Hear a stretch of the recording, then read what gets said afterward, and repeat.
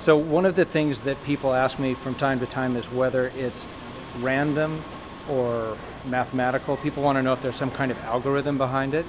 And the best thing I've been able to come up with is it's just made by the algorithm of me. So we all have different biases and subjectivities, and we pay attention to different things.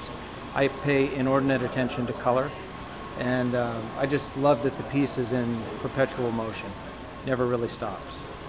The name of the piece is Monument to Change as It Changes, and it seemed like a